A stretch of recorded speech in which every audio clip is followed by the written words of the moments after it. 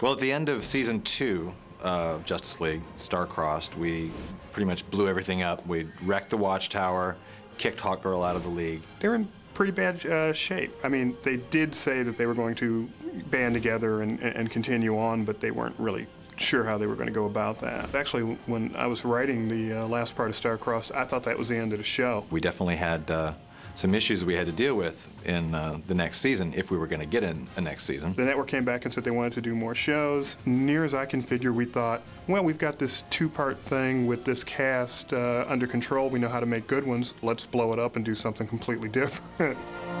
Welcome to the Justice League.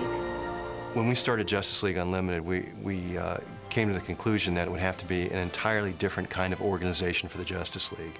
So they've got a new satellite, much bigger. We've brought in all these additional heroes because they need more troops. And we have J'onn J'onzz being essentially a watch sergeant, a desk sergeant at a police station. So he's the one who coordinates all the different missions of the Justice League. We felt that we kind of needed somebody to be up on the Watchtower, keeping an eye on things and assigning missions, and making sure that that fire in Indochina gets put out at the same time that somebody's there to take care of that train wreck in France.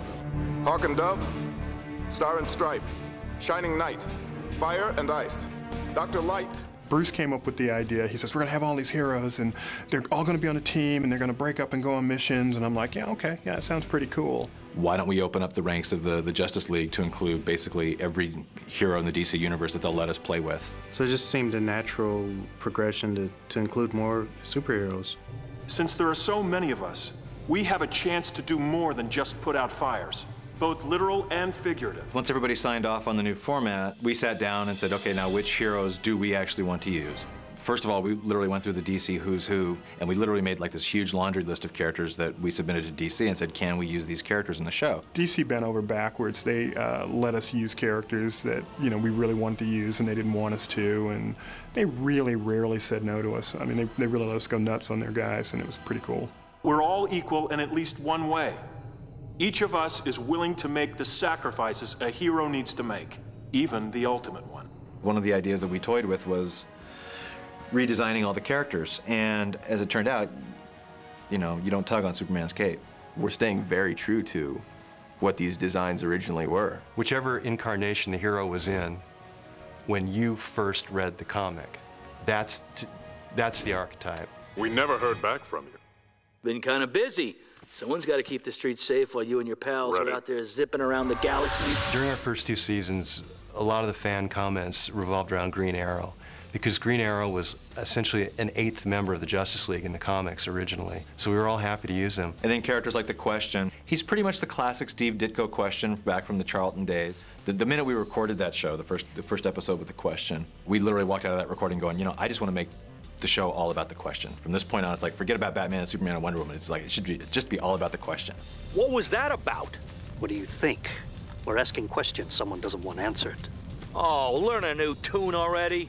The bad side of having all these characters is there are always characters in the back of your childhood that you've always wanted to play with, and you don't always get a chance to do those shows. It turns out that we all have our different favorite heroes, and we passed that list around to the producers and the writers and the freelance writers and said, okay, who do you want to use? And we got some very odd choices that came in.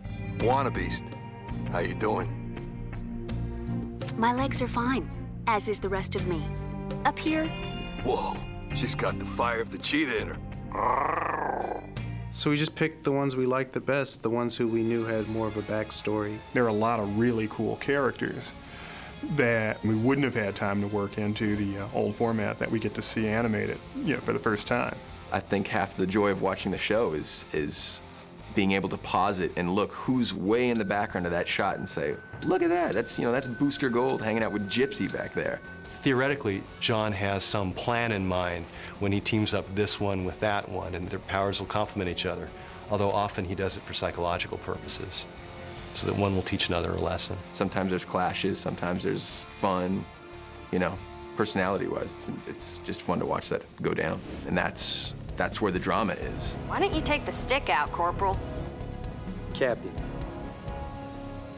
You've got Captain Atom, who's very military and does things by the book on one side, and you've got Supergirl, who's impulsive on the other side, and it allows you to explore a lot of the internal conflict externally. When we decide which members of the 40 will go off on an adventure, it's a little bit like cooking. If you don't know too much about cooking and you'd like to do it, what ingredients would go well together, and you kind of guess. It's time to try a new path. And what path is that? Peace. Not really my thing. The casting process goes like this. Whenever we have a script come in, we'll sit down with Andrea Romano, who's our vocal and casting director, and we'll just start brainstorming ideas for the characters. Ultimately, we just try to cast who we think would be appropriate for the part. No universe, however large, however small, is denied to me. Leaving the Justice League was difficult for her. I provided her sanctuary, a place to meditate on her life and future. Then we're looking at the big nightmare of nanotechnology. A machine that could build clones of itself out of atoms of anything. They nail these characters. They understand them inside and out. They really, really do. And Andrea's really great at directing, and Bruce really knows exactly what he wants. We're gonna use every bit of power we have left in our rings.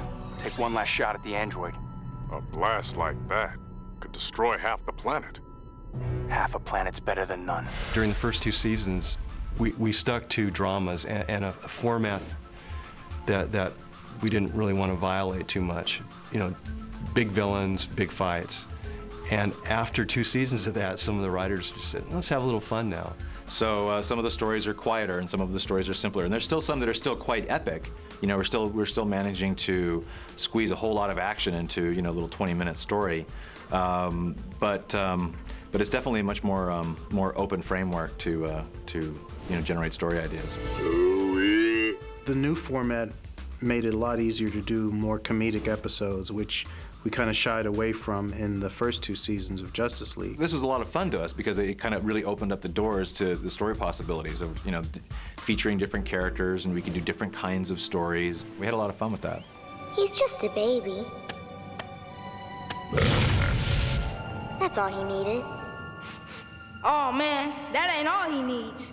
You can tell a comedy story. You can tell, you know, kid stuff. It's a lighthearted story. I mean, it's got some kind of heavy, you know, undertones, but you're able to tell these fun stories. I like the idea of being able to do comedy. I mean, this little piggy it's just outrageous. We'd never planned on having 3 comedies in the first season of Justice League. It just kind of happened that way. Light 'em up!